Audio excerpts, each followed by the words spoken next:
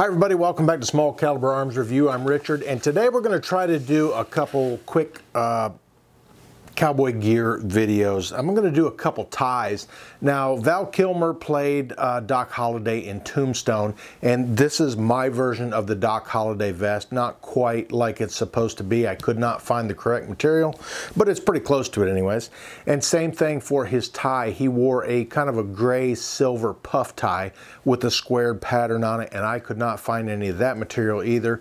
So I got some of this, and it's kind of a shiny gray material, similar to what he wore in the on his puff tie, but we're going to make an actual puff tie. Now I have a pattern here from Buckaroo Bobbins, and it is a pretty easy one. It's a cravat or puff tie, and it is one page. There are only 3 parts to the pattern, and they're on one half of this one sheet that comes with it.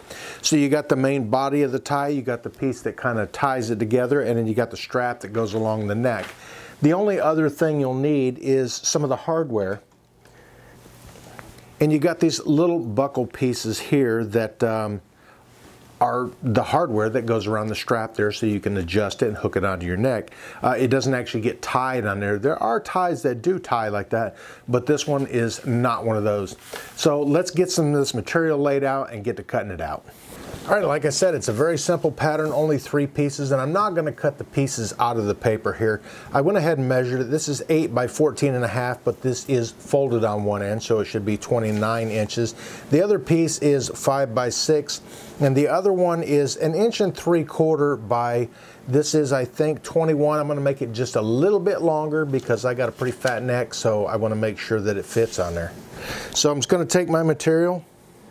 Like I said, it is folded in half, so we'll get that folded. And this is only a ½ yard of this material, so it does not take much. And I'm going to go ahead and start it on the fold line here. And it's going to be 14.5 inches. So I'm just going to get it lined up on my cutting board. It is also 8 inches wide. So I think what I'm going to go ahead and do is,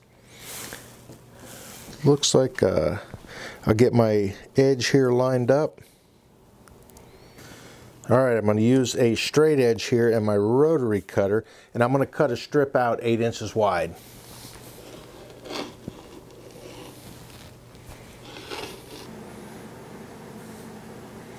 All right, the length of it is going to be, what did I say? 29 inches long, so I'm just going to cut it one layer. And the actual lines on the pattern are the cut lines. And this particular pattern has a ½ inch seam allowance on everything, unless noted otherwise.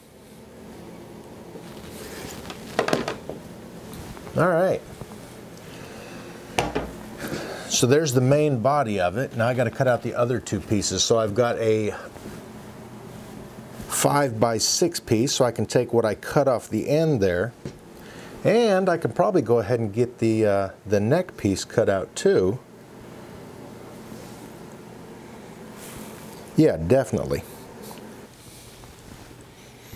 Okay, there's the piece for the neck, and my next piece needs to be 5 by 6, and luckily I have 6 inches there, and I need to go 5 inches the other way.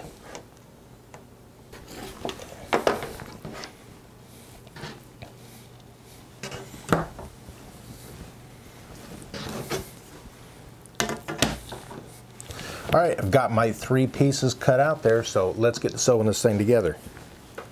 According to the instructions here, you're going to take your longest piece, which is going to be the 29-inch long piece. You're going to fold it in half with the right sides in, and then we're going to sew a ½ inch seam all the way around this thing. I think I'm going to go ahead and pin it because this material seems to want to move around a little bit, and it should make things go a little nicer. Okay, so I've got my pieces pinned together there. Now we're going to just take and make a bag out of it pretty much. We're going to sew across one end and then all the way down the long side there. So we will start with going across the end.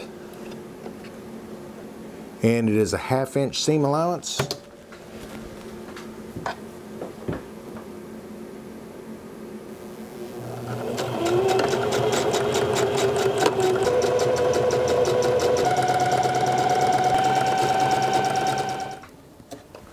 All right, now we're going to turn this right side out.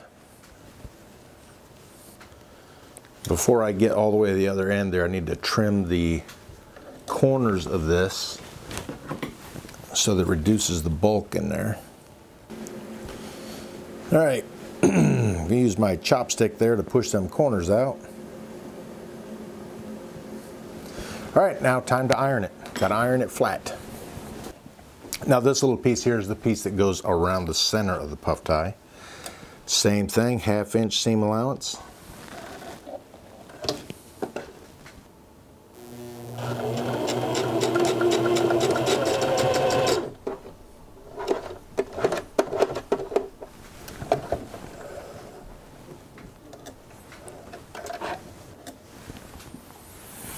And we'll turn this right side out again. Okay, now one of the things it says to do on the instructions here on this little piece here, it says right sides together, fold on line of piece 2, stitch the length of the piece, leaving both ends open, turn and press, stitch ends together, overcast by machine or hand to prevent fraying. So we're going to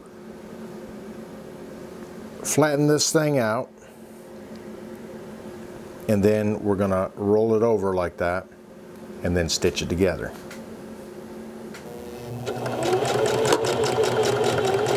Okay, so I've got, you know what, I'm going to do this end the same way. You're supposed to, and I'm kind of cheating on this, and like I said, I'm also not a professional tailor. I'm going to go back to a straight stitch on here, and I have taken the ends of this. This is the main part of the puff tie. I've taken the ends of it, and I've folded them in and ironed it, pressed it flat. So now what I'm going to do is I'm going to put a very small straight stitch right on the end of that, because it'll look better than anything I do by hand, even if it looks bad. It's a little hard to get started on there, but once you got it, then I was able to put a very, very small seam on there. I mean, I sewed right to the edge of that. Okay, so that's this part of it. And that is this part of it. Oh, you are supposed to sew in the middle there. So we're going to bunch up the middle part of it there once we find the middle. Do kind of an accordion fold there.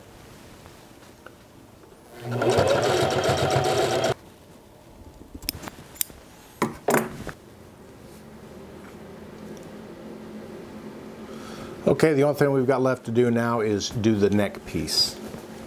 This thing is kind of tricky. You have to fold it over a couple times, and the idea is that you don't have any raw edges showing on there. So I'm going to try my best to get it right this time. I did press 2 of the seams, and I'm going to try to keep it nice and even as I go along there.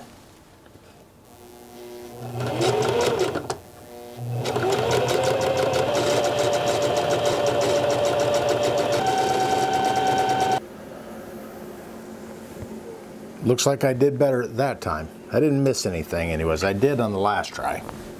Is it the right width and everything? It doesn't look too bad.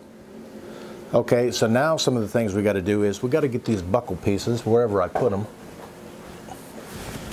Okay, there's 3 pieces here. I'm going to take the one that's got the 2 oval pieces on it. I'm going to shove that through there and then back down through that hole. Then I'm going to fold over the end, oh, probably about 1/4 of an inch or so. And then I'm going to pull that kind of close to it, not too close because it makes it hard to get under the sewing machine then. I am going to move my needle over to the left as far as I can, just to get it over to that side.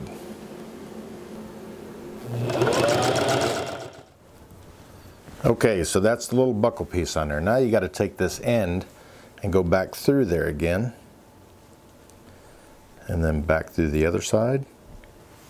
So you've got the little belt buckle looking piece right there, and I got to take that off because I forgot to put the hook piece on there first. Okay, now I'm going to thread it on there like a regular belt. All right, now on the other end of it, I'm going to trim that up just a hair, get the fuzzy off of it. Now I'm going to put the loop piece on there, and that's the little piece that the hook is going to go into. So same thing, let's put it on the right way, and I'm going to fold that over just about a 1/4 of an inch or so. And then fold that over that piece.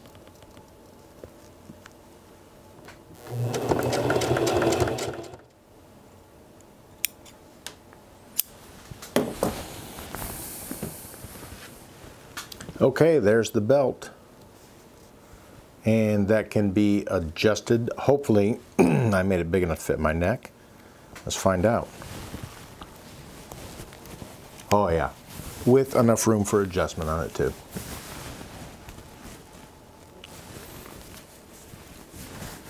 Okay, so let me get it unhooked and then get this thing finished up. Now, to me, the loop that's on there is a little bit too big, and it actually shows, it actually shows it kind of loose on there. So really, that's the only thing left to do is just put that on there. It is a puff tie, so I guess that would be puffier, wouldn't it? All right, guys, there it is. There is the puff tie. This is my version of the Doc Holiday one. Like I said, I could not get the correct material, so this was the next best thing, I guess. And it is made with a strap that goes around the neck with the buckle on it. The little loop piece in the front here that holds the tie part to that strap and kind of looks somewhat like a knot that would be holding it on there. Traditional puff ties were actually pretty long. They were narrow in the middle and got wider toward the ends, and they were tied like a traditional tie and tucked in your vest, and then had the little stick pin on there. And I've got my stick pin on there. It is a faux ivory rhinestone silver plated brass stick pin. I have matching cufflinks to go with it, and those will be in another video pretty soon.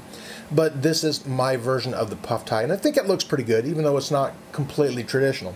Next, we're going to make a Mono de Charro, which is a Mexican bow tie, and this was my first attempt at it. I do not like it. The material is way too stiff, and it needs to be more flexible, have more drape to it, more hang to it.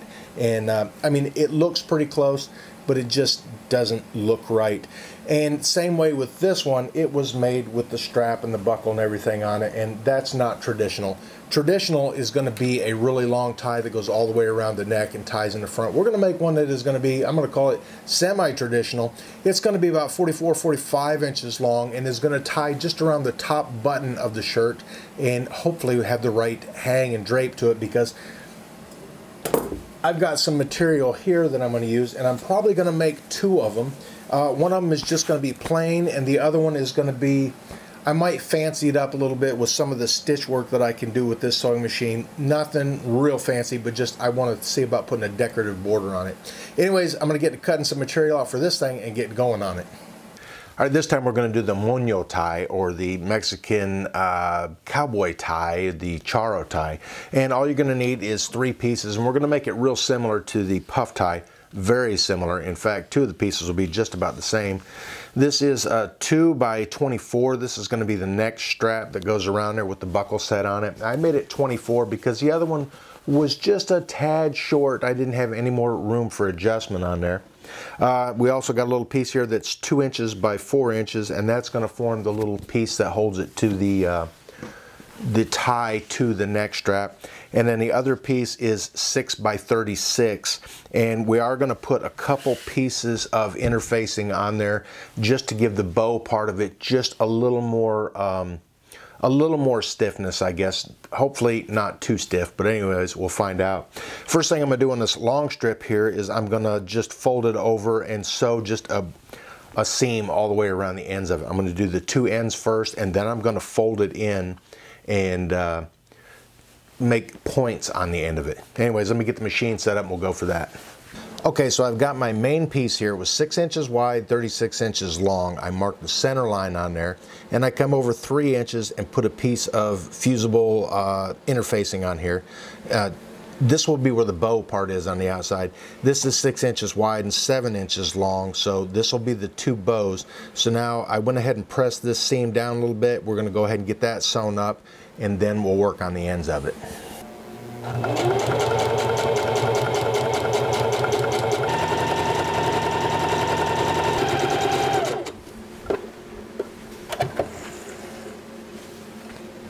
All right, now that we got the two sides sewn together, we're going to go ahead and turn these right sides together, and we're going to get this end sewn up.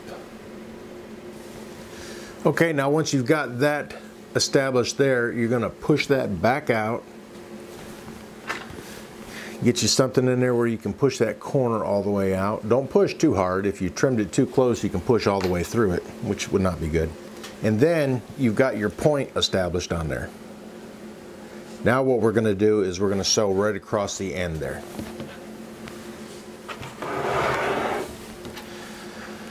Okay, once you've got that part done up where you got the points on the ends there, all you got to do is we're going to fold this over and we're going to fold it back.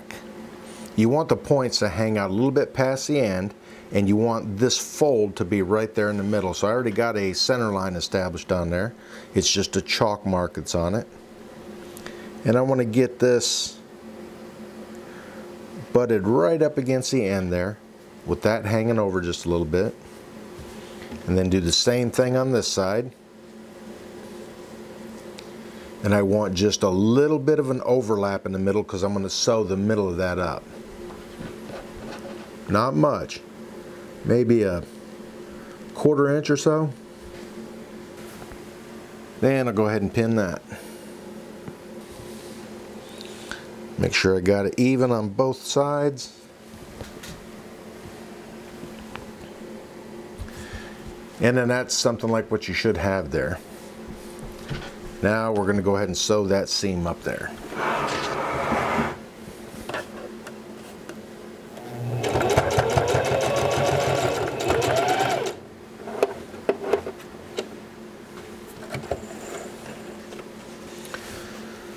Okay, so there is the actual moño, the tie part of it. We're gonna, this is not traditional, but it's, you know, pretty close. This is gonna get all scrunched up and passed through the centerpiece that we're gonna make next. The rest of it is gonna be just like the puff tie. Maybe a little stiffer than what I wanted it. You got to watch the interfacing you get. You can get some that's really soft, has no body to it. This actually has a little bit of a body to it, and I actually bought it for a vest for the front panels on there. So maybe we can crinkle it up a little bit and get it not so stiff. But anyways, I'm going to get to making the other pieces, and then we'll take a look at it.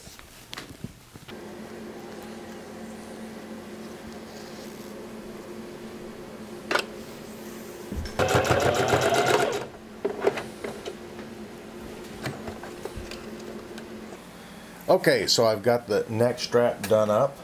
I've got the little, you know what you want to call this. It's not really a bow, but it's the center part of it anyways. That's going to slide on there just like that.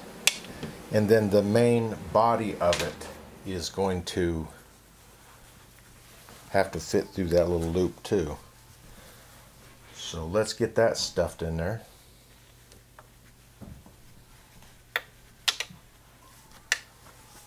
Alright, and once you've got it all the way in there, then you're going to want the bows and the tails on there to droop down a little bit. Make sure your seams are covered up.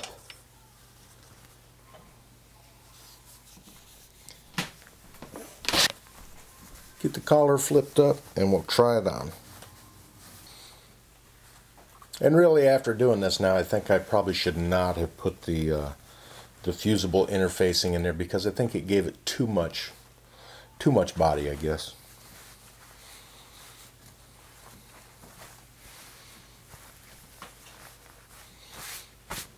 But that's the Mexican Mono, or Mono de Charro, which is a tie of the Cowboys. A lot of them have got fancy designs on them, sort of like what my shirt's got on here. Some of them have horseshoes, horse heads, all kind of stuff on them. But that is not traditional Mono de Charro. It is my version of it, kind of based on the puff tie that I did. It's just a little different bow setup. The back of it, the strap, and the ring part there, the bow part, are pretty much the same.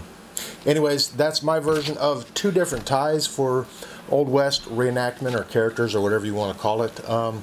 Not too bad, pretty easy little project. Can get aggravating sometimes working with the little tiny pieces, especially the strap that goes around your neck. And it's not traditional. A traditional one would have been a long one that you would have actually tied around your neck, kind of like you would a regular necktie. But anyways, thanks for watching Small Caliber Arms Review and taking a look at some cowboy gear. Thanks for watching.